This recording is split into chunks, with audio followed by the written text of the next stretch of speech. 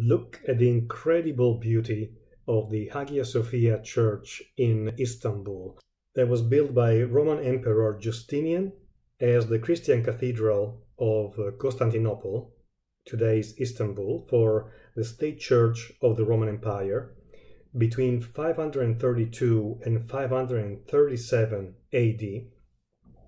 The church is considered the epitome of Byzantine architecture and is said to have changed the history of architecture.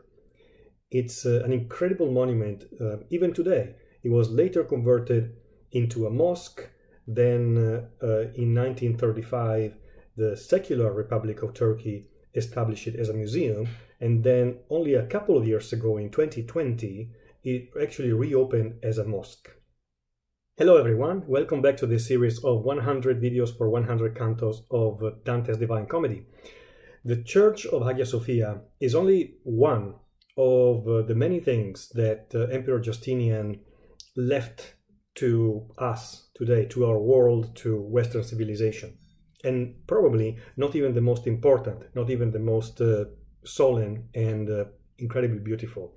He left many churches, but most importantly, from a juridical point of view, he left us the Corpus Juris Civilis, or he reorganized all the laws of the Roman Empire into a more scaled down, simplified and structured, very organized corpus, or series of organized books.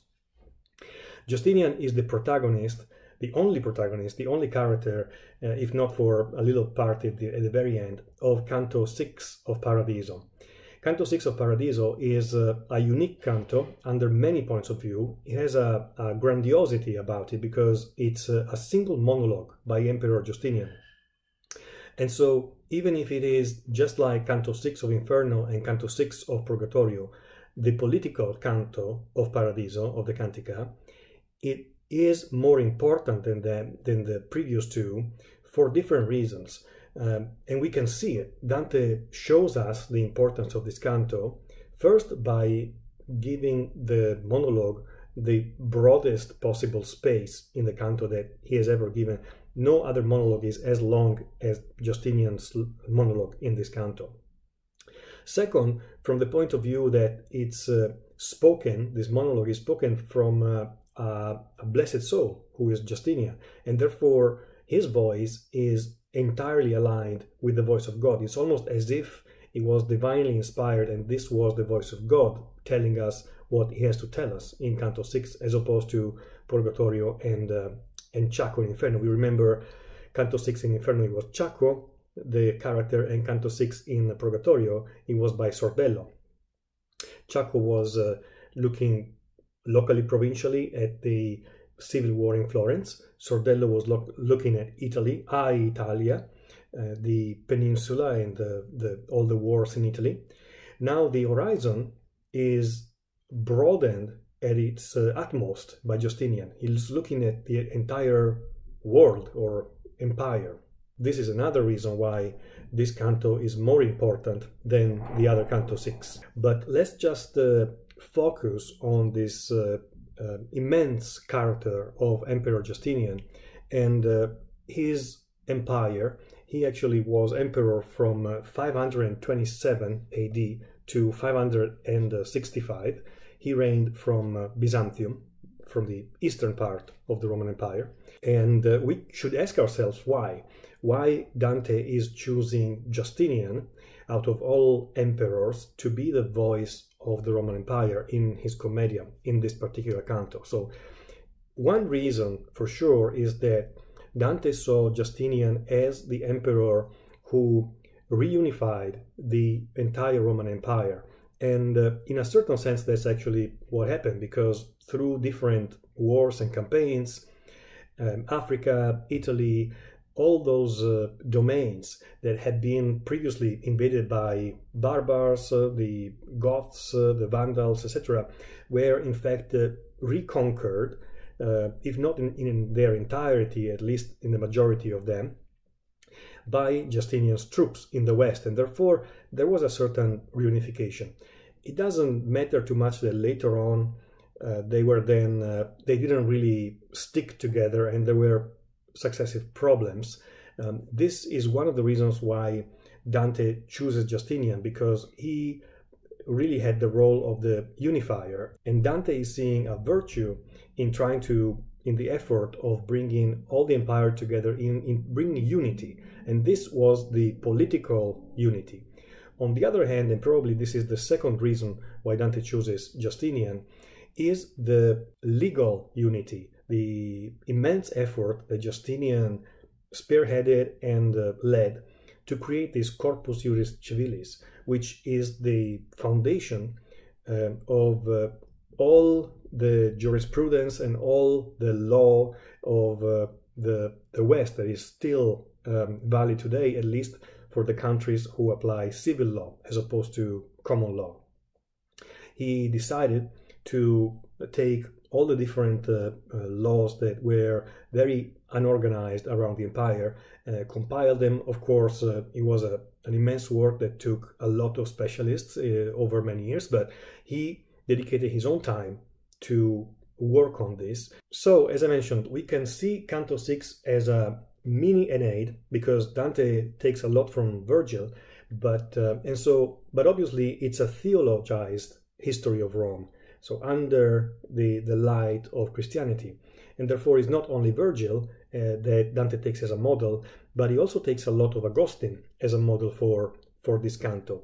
And the two models are in fact very different from each other. From Virgil's side, we have a model that sees Rome as the utmost virtue. You can only celebrate Rome and everything that it represents. Nothing else, because from Virgil's side there was paganism, and Christianity really did not have anything to do with the Aeneid of Virgil. From Augustine's side, it was very different, because the Roman Empire for Augustine was not something to be simply celebrated or even single-mindedly celebrated like Virgil does. In fact, he thought that this unity of people under the empire and this social contract that Cicero had talked about in his De Republica never actually materialized, never took place, because the empire was nothing else than the materialization of what he called the lust for domination, the lust of domination of the most powerful people. So for Augustine, given that he saw things under a Christian light and therefore under God, what mattered to him was the spiritual development of people. And in his City of God, he talks about the city of God as opposed to a city of men. Therefore, the necessity of a spiritual development from the city of man to the city of God. And the city of man, par excellence, was Rome. And in his work, The City of God, Augustine talks about his ideas that the Roman Empire was not an instrument of God. It was not the instrument of divine providence, like Dante sees the Roman Empire. For Augustine, the most important thing was this spiritual renovation. And Augustine didn't care too much whether the spiritual renovation came from the Roman Empire or even through barbaric invasions. For example, Augustine mentions that the Goths coming into Italy might have been partially willed by God, because that might have, let's say, awakened the morals and the spirits of the people in Italy. So it's a very different point of view. He's not entirely pessimistic about the empire, but it's certainly on a very different and almost opposite place from where Virgil comes from. And as always, Dante tries to create a harmony, tries to synthesize and harmonize different ancient positions. The tone and the language that Justinian uses in speaking in his monologue are really very high. It's a very high language, full of, let's say, sophisticated terms. We're going to see which ones. Some of these terms actually Dante almost made up, or he used very archaic and common terms. So this, we need to remember, is the greatest Byzantine emperor speaking. And this is this makes the entire canto even more exciting if we think about the the strength that was behind it. And personally, I love how Dante, from the heights of the conversations about the public sphere, the empire, and the entire history of Rome, he is, as he's done in other cantos, he's then able towards the end to go from the macroscopic level to the microscopic level and remind us that at the end of the day, the human being, the man, and sometimes even the individual is at the center of this incredible story that is willed by God, that is history. Poscia che Costantin l'aquila volse, contra il corso del ciel ch'ella seguio, dietro all'antico che la vina tolse, 100 e 100 anni e più l'uccel di Dio, nello stremo d'Europa si ritenne, vicino a monti de quai prima uscio. He's already said something like 100 things in 10 seconds. He is already told us that he's going to talk about the Roman Empire using the emblem of the eagle. So throughout the entire canto, Dante is going to use this symbol, which was almost like a flag for a country today. This golden eagle that was everywhere in the empire was the symbol of Rome. And poscia che Costantin l'aquila volse, Constantine in the 4th century turned the eagle from west to east, because he, let's say, closed down Rome and allegedly sold it to the church, and then and moved the center of, or the capital of the Roman Empire to Byzantium. This happened in 330 AD. Now Dante is making a simile here. He's saying counter to heaven's course. Counter to heaven's course for two reasons. One reason is that the stars were apparently moving from east to west, and so he's going against the natural direction of nature, and in this sense he's already doing something that is in itself wrong, that is carrying some kind of mistake in it. But even more important, the direction of history under a teleological narration of history for Dante and for many Christian philosophers. The entirety of history was really following the civilization of the Roman Empire, and therefore starting from Troy, where Aeneas came from, which was out in the east, from Troy then moving to Rome, and as the Roman Empire expanded towards farther west, Spain, etc., we would get to potentially the end of history. In this grand fresco of a historic vision, Dante is saying Constantine was an undue interruption in this great migration from east to west. And this is why I also admire Justinian so much, because he took the eagle again and took it back by reunifying the empire that had been split by Constantine. The ancient one who had Lavinia, of course, is Aeneas, and 100 years and more, this is the time that went from when Constantine split the empire until the moment when Justinian became emperor, and that was 527 AD. So this is what Justinian is saying. In this moment, the bird of God, this emblem of the Roman Empire, remained near Europe's borders in Byzantium, close to the peaks from which it first emerged. This is the Troad, or the region where Troy was, which is really not too far from Byzantium. And beneath the shadow of the sacred wings, which is a literal phrase taken from the Bible, from Psalm 16, he ruled the world from hand to hand until it came into my hands. This is Justinian putting himself in the history of the Roman Empire. Justinian introduces himself. Cesare fui. Cesare is Caesar, so emperor. I was an emperor. Cesare fui. E son Justiniano. I was Justinian. I am Justinian. Che per voler del primo amor chi sento, il primo amor or first love is the Holy Spirit. for the will of the Holy Spirit. Dentro le leggi trassi il troppo e il vano. This is another one of those really thick verses, because dentro le leggi, among all the laws, I took out two things. Whatever was troppo, which means too much, and whatever was vano, which literally means vain.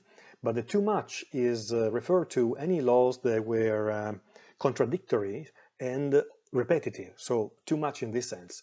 And then when he says vano or vain, he really refers to laws that were either too ancient and therefore superfluous, or useless and therefore superfluous. In this case, vain. Mandelbaum calls them remove the vain and the needless from the laws. And you can see there is a slight difference there.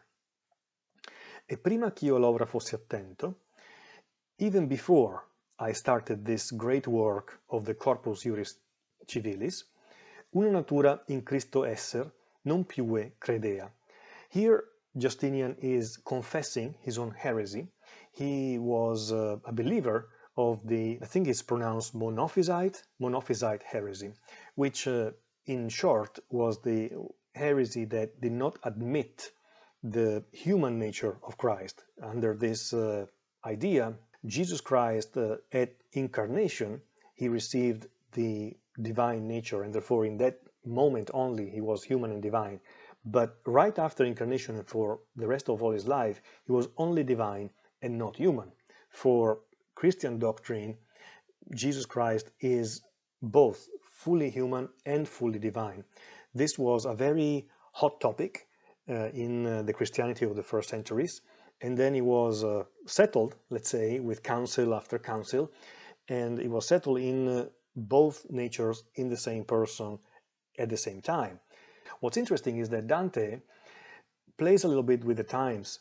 We don't know if he didn't know or not, but the way he tells the story here, he makes it sound like only after Justinian converted to full orthodoxy, and therefore Christianity, thanks to the work and the support of Il Benedetto Agapito, who was in fact Pope Agapitus I, who is the one who gets credit for having brought Justinian back to the orthodoxy.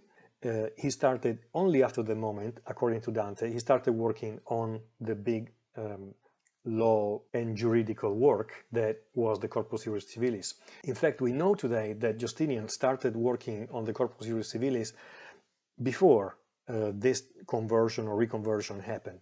In any case, it sounds better the way Dante tells the story, and he takes this license for himself, and he says, let's use the Mandelbaum translation. I did believe him, and now clearly see his faith, as you with contradictories can see that one is true and one is false. So it's really interesting here, because he's quoting Aristotle's first principle, which is, under the logic of Aristotle, this was the first principle, the principle of non-contradiction, by which if two statements are contradictory, one must be false and the other one must be true. So on earth, we believe that because things work like that, but in heaven is the place where things do not work like that necessarily, and therefore he believes that now that he's in heaven, in this apparent contradiction of the fully human and fully divine natures coexisting in the flesh of Christ, in a way that is so sure and undoubtful, just like the first principle of Aristotelian logic. So he flips logic around in a very interesting way. Entrusting to my Belisarius my arms. So Belisarius was his greatest general of Justinian, and as I mentioned before, he was dedicating himself to intellectual activities, in particular the building of the Corpus Juris Civilis, while Belisarius was fighting his battles outside of Italy for the most parts. He, in fact, fought the Vandals and defeated them and sent them out of Africa, reconquering Africa for the Roman Empire. He also kicked the Goths out of Italy.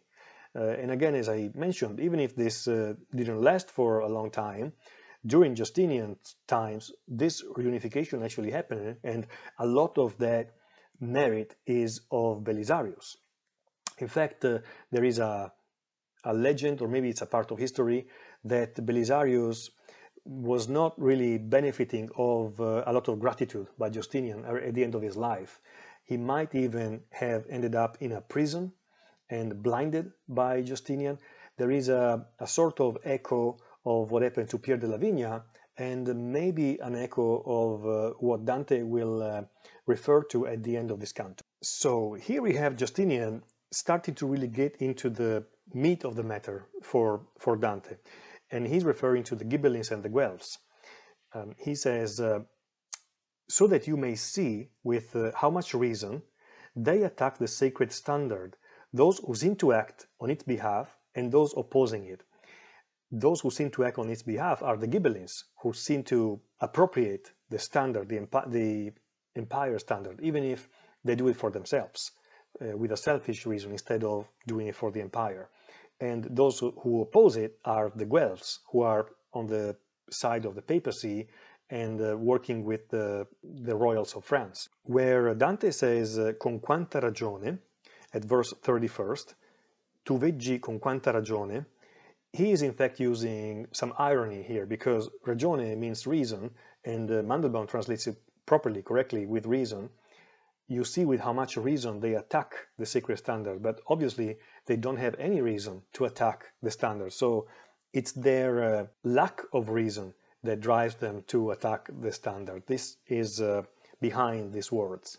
Now, if we read the original, the Italian, from verse 34 onward, it gets really complicated and difficult to understand the meaning of what Dante is saying, because the subject of every one of these sentences remains the standard, the emblem, the eagle, basically, is the subject.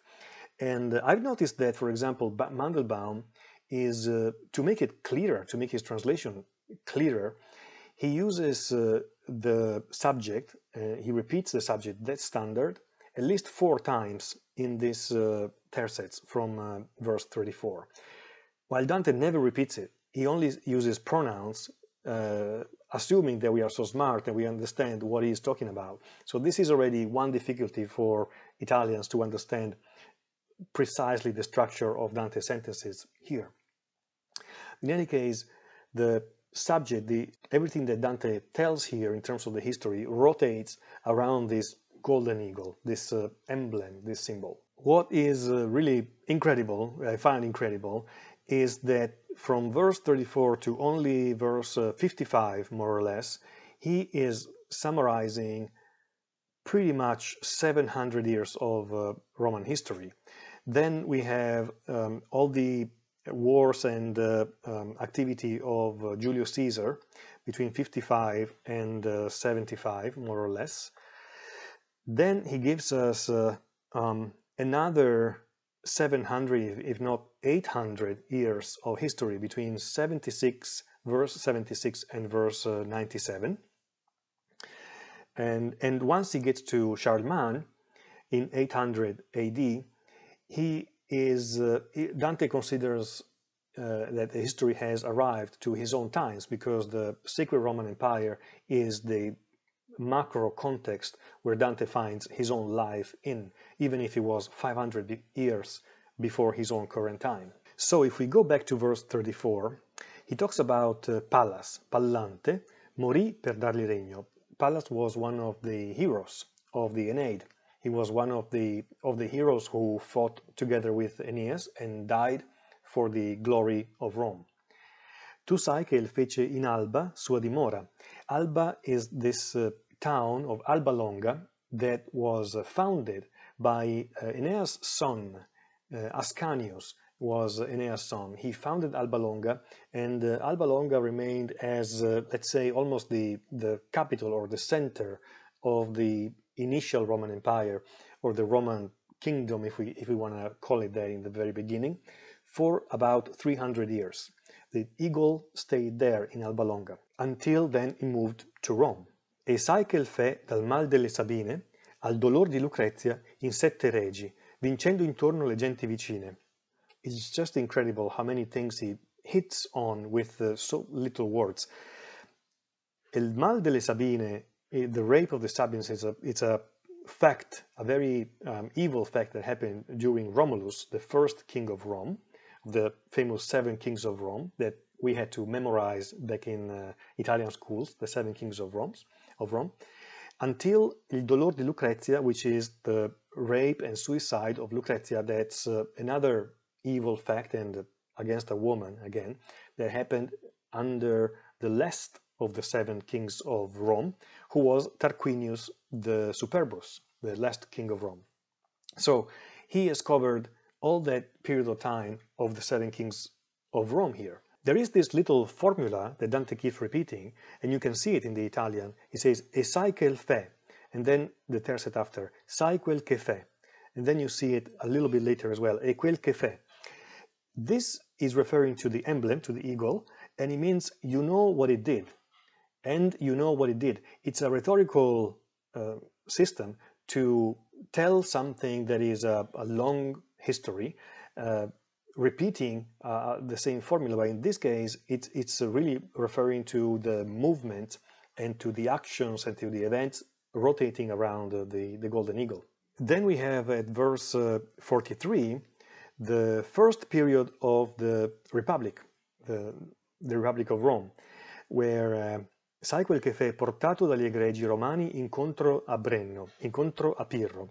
These were all very famous wars that were won by Rome, but these were invaders that came in.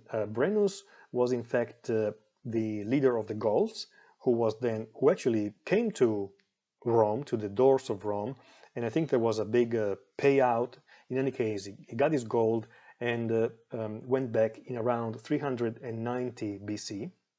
And then Pyrrhus, king of Epirus, who crossed into Italy in 280 BC and was again fought back like other invaders. So, incontro a Brenno, incontro a Pirro, incontro agli altri principi e collegi. He is generalizing here for other invaders and other wars that were won by Rome. Of course, as we know today, more than anything, by their military intelligence, military technology that was superior to anybody in those times.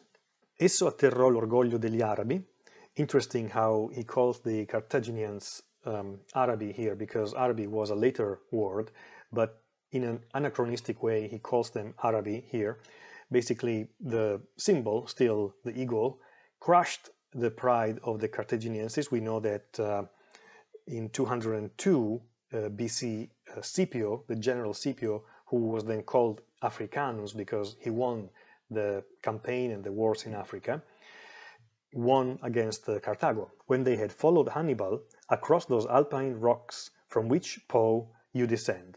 Perfect. And beneath that standard, Scipio Pompey triumphed, and to that hill beneath which you were born, you meaning you, Dante, beneath that hill of Fiesole, there is a place that is the standards seem most harsh, because the whole town was destroyed because there was a voice or a rumor that Catalina had been hosted there by the town. I want to highlight a word that either was extremely unusual or that Dante made up, which is on verse 48, and that's mirro, volontiers mirro.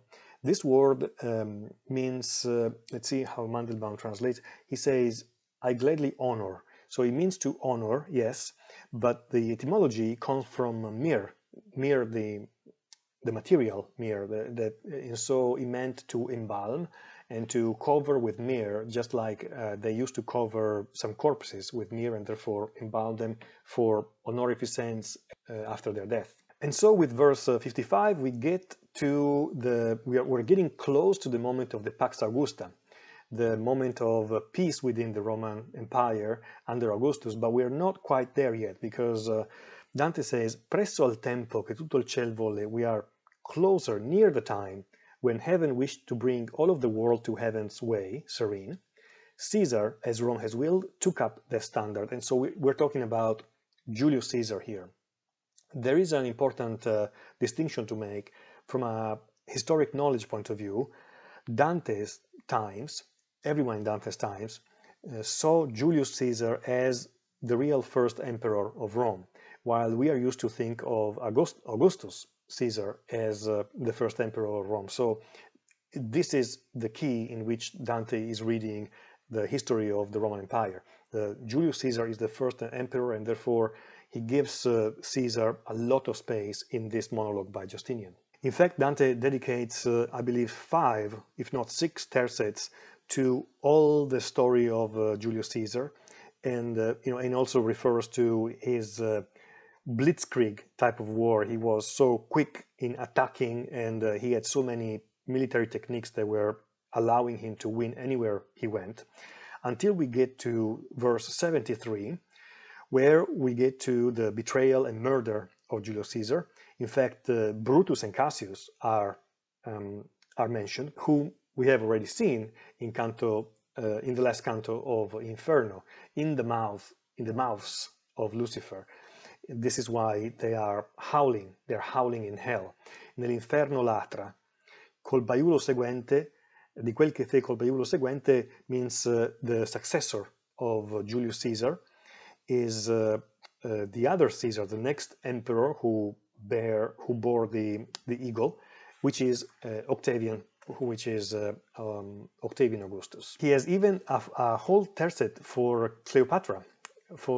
He dedicates a whole tercet to Cleopatra. Piangene ancora la trista Cleopatra che, fuggendole innanzi, dal colubro, the snake, even if it's a very archaic word that Italians today would not understand, thank you Dante, la morte prese subitana e atra. Because Octavian Augustus had killed Antony, she didn't want to be prey in the hands of the winner, therefore she killed herself in this way, spectacular way, with the bite of a snake. With Octavian, con costui, corse infino al lito rubro, the eagle ran until the Red Sea, which is a way for Dante to say Egypt. So Egypt became Roman territory with Octavian. And finally, we get to the Pax Augusta. So, con costui puose il mondo in tanta pace, in so much peace, che fu serrato a Giano il suo delubro. Delubro means temple, or tempio. And so the temple of Giano was a temple which had a door that remained open all the time in times of war. Therefore, it was so peaceful during Augustus that even those doors could be closed. Here we really understand how Dante sees history as guided by the hand of God, guided by divine providence. God used the empire in Dante's vision to create the conditions, the social conditions, the political conditions for the incarnation. And in fact, the incarnation of Jesus happened under Augustus, in these peace conditions. And so we have the incarnation here happening more or less around verse 81, 82. But even more important, says Dante, is what happened under the next emperor, that there was Tiberius. In fact, he calls him the third Caesar at verse 86. We are to understand here that la viva giustizia divina che mi ispira, the true justice that inspires me, granted to the eagle, always the eagle, in the next Caesar hand, in Tiberius' hand, the glory of avenging his own wrath. In the time when Tiberius was emperor, his agent, who was Pontius Pilate, decreed the condemnation to death of Jesus Christ. So this is important because, and Dante calls it avenging of his own wrath, because this is God's wrath against the sinful humanity. But really, it's about the juridical infrastructure that Dante is talking here. I think he's making a subtle point, but reading from different scholars, most scholars agree that Dante here is referring to the juridical infrastructure that was the laws of the Roman Empire, that allowed to give legitimacy to the death penalty given by Pontius Pilate to Jesus Christ. In fact, Dante writes in his De Monarchia, his political work, in the Monarchia Dante wrote, if the passion of Christ did not happen under a legitimate judge or a legitimate authority, then the penalty wouldn't have been an actual penalty, but a violation of a law, a violation of a right. So the fact that it happened under a legitimate law and it was legitimately imparted by Pontius Pilate allowed for the Passion of Christ to actually happen in the way that God wanted it to happen. And Dante continues, and because the emperor had power over all the human peoples, at least within the Roman Empire, for this reason, all the men were punished in the flesh of Jesus. Punished is also, and also at the same time redeemed by the sacrifice of Christ. Now, marvel here at what I show to you. It's almost a way for Dante to say, okay, now I said something a little complicated, but I'm going to double down, okay? I've talked about a particular form of vengeance by God, but now I'm talking about another vengeance that follows the vengeance. And this is he's talking about the destruction of Jerusalem under Emperor Titus that happened in 70 DC. And it's seen by Dante, but also by a general Christian thought in Dante's times as the divine punishment for having killed Jesus. That's why he uses this interesting expression, far vendetta corse della vendetta, vendetta della vendetta. In English, he heard it toward avenging vengeance, avenging vengeance. And finally, a jump of 700 years, verse 94, and when the Lombard tooth beat the Holy Church, then Charlemagne, under the eagle's wings, through victories he gained, brought health to her. It's Charlemagne in the day of Christmas of the year 800 AD, who is crowned emperor of the Sacred Roman Empire and reconstitutes the Roman Empire, which for Dante's wishes and desires is still that empire that Dante would hope that is the only political power that can save Italy from all the civil wars and from all the intestinal wars that are ravaging Italy. We can probably say as a comment here that Augustine, from this point of view,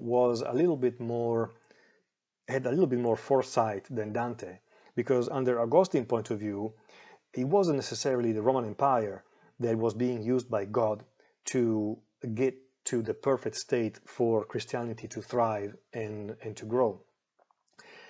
Augustine was a little bit more open-minded and said, God uses many different instruments, not necessarily just one institution. For Dante, it's a bit more of a rigid vision. For him, it's really the two sons, the son of the empire and the son of the church, temporal power and spiritual power. At verse 97, Dante says, Omai puoi giudicar di quei cotali. Cotali is a pronoun, but Dante uses it in a negative way, because he's indicating both Guelphs and Ghibellines.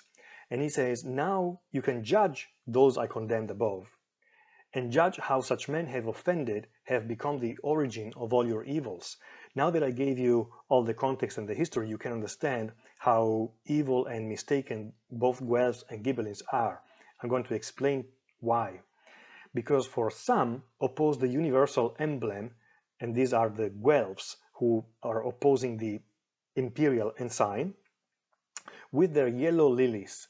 When Dante says yellow lilies or gigli gialli, it's kind of musical, he actually means the golden lilies that were the emblem of the French royals that were supporting the Guelphs. Others, who are the Ghibellines, claim that emblem for party.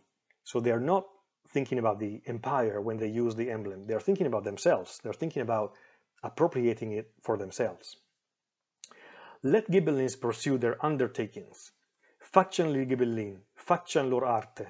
A really musical type of invective here.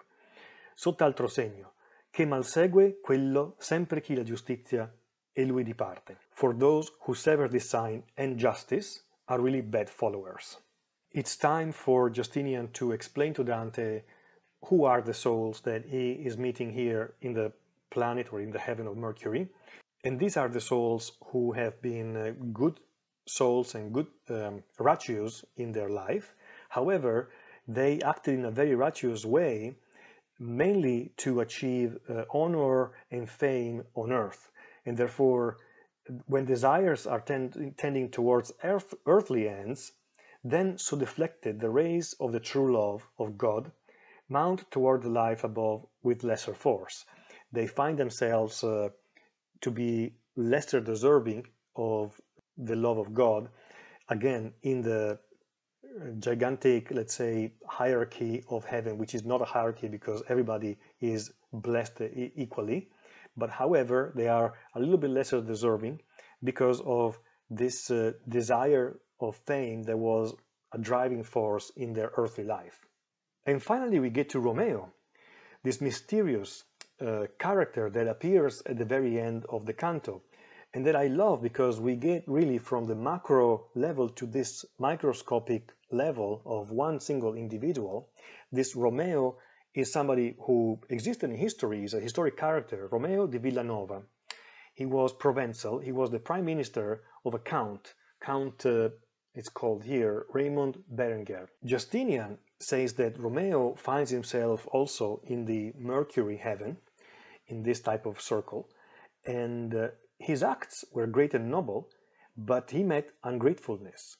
And in history we know that Romeo was a very noble in spirit type of public servant, and he helped his count very much. In fact, like Dante says, it's reported in history that he in fact made all 4 of his daughters into queens because he helped marry them to kings in their times. And he was always very faithful, very honest, with a great reputation. However, he ended up in poverty and kicked out of the court of this count. This, of course, calls to mind immediately the theme of exile, and therefore, who are we thinking about here? Really, this is Dante's heart, Dante's personality that takes over in a tragic way the conclusion of this marvelous canto. He is speaking about Romeo, but much more deeply and much more importantly, is speaking about Dante Alighieri. This man was called for accounting, one who, given 10, gave Raymond 5 and 7. He was, without any particular reason, because of rumors, he was called for his actions, and even if he was able to prove that whatever he was given in his care, he had returned always at least 20% of greater value, and therefore he had been a great minister, a great manager, he ended up poor, old, and departed. And his heart is instinctively inserting his own feelings, his own existential situation at the end of this magnificent canto. I hope you enjoyed it. Thank you. Thank you so much for following this other video. And for the next one, we're going to have Beatrice trying to explain to Dante some issues with what we've been hearing here about the concept of vengeance and about Christ. So it will be better articulated in Canto 7. So stick around. Thank you.